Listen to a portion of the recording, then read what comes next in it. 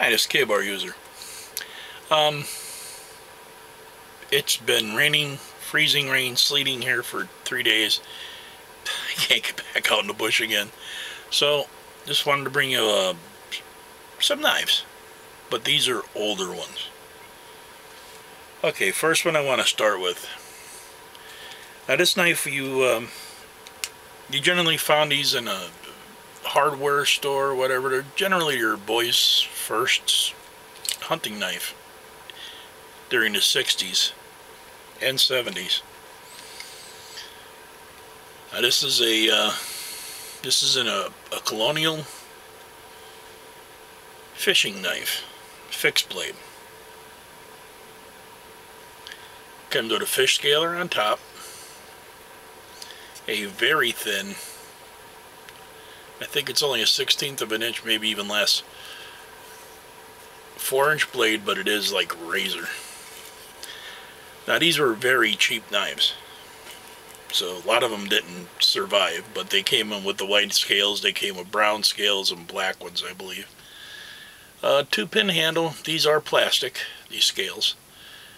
Just, you know, some decorative aluminum here and here for the pommel and the choil.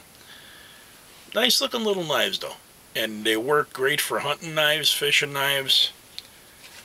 The sheaths came, they're good leather sheaths, riveted, which is something you don't see nowadays. Everything is nylon and junked. But they're, you know, they're thin leather. I think they sold for $2 at most hardware stores. Now moving up in price a little bit, in quality.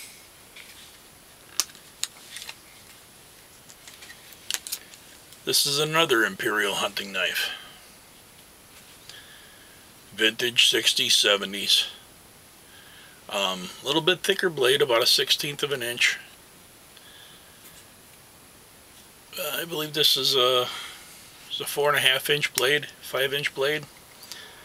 There's a stainless steel guard on it.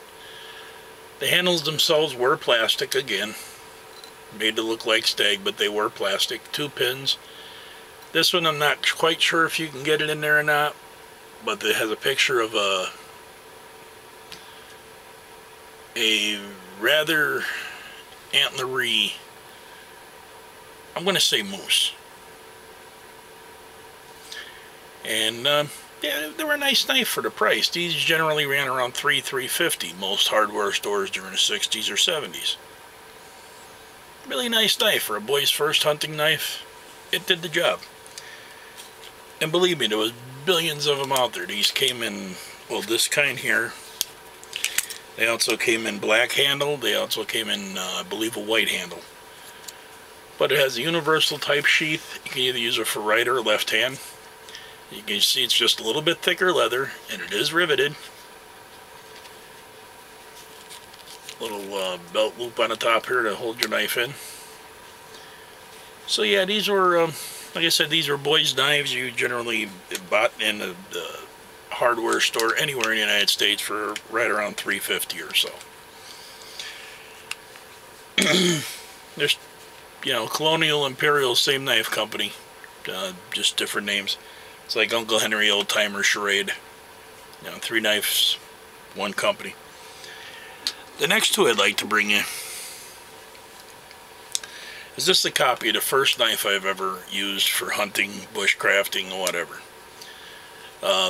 Same knife, but just mine was long gone. This is an Imperial fish knife. This is by Imperial Company. This is fake mother of pearl handles. These are moving up a quality though. The stainless steel pommel, stainless steel swell there in front. Clip point, 5-inch. What they call a toothpick now. Blade. This particular knife here, my original one, it cleaned everything from squirrels to fish to my first deer. Also on this knife, since it is a fish knife, they sold just single blade toothpick models also. It came with this secondary blade, which is a hookless gorger, from the fish. I don't know if you can see that little split. There's a scaling blade and a bottle opener. Remember, at the time, we're talking probably mid-60s to early 80s. You still had lid bottles with caps on them. So that is that's the Imperial fish knife. The next one up, this is a Colonial fish knife. Now these Imperials, they also came with solid yellow scales, black, brown, cellulose, turtle shell. It's like a brown and tan mottled yellow. They came in a million different colors. Now this knife here is a Colonial. Same deal. It's the same knife company, like I said. But this one here has got a 4-inch toothpick blade, stag plastic scales. This had a bail in the back though, so you could hook it to a lanyard or a belt. So this is moving up in quality just a little. These knives come razor sharp, and you probably seen this one on my tripod video. This is kept it in my pocket for just a camp knife. They don't bring a whole lot of collector's prices, but obviously these are from the 60s, 70s, and you know, I got these knives and they're like brand new. So that's a Colonial, and on this Colonial also has the exact same blade. It's got the hook disgorger here. You actually push that up against the hook, unhook the fish inside of its mouth. Scaling blade, bottle opener. So yeah, great knives. I mean, I have no problem with them. They still have, you know, nice tight springs. I don't like doing that, but just to show you. Now they still have nice tight springs to them for the age of these knives. And this one does come with a little badge in there. It says fish knife on it. I don't know sure if you can make it out, but that's what it says, fish knife.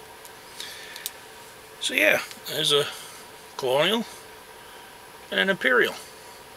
Same knife, but they are gorgeous. I mean, I really enjoy using these blades. Same deal here. Colonial, Imperial. Antique blades. Did they work as good as the new ones? Darn tootin' they did.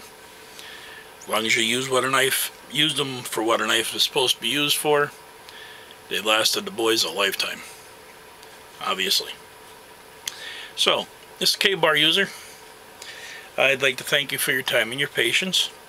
If you liked the video, hit the like button. If you're not subscribed, please subscribe. And hopefully someday it'll stop raining and my field of mud will go away and we'll get back out in the field. Alright, well, you all have a great night. We'll see you on the next one.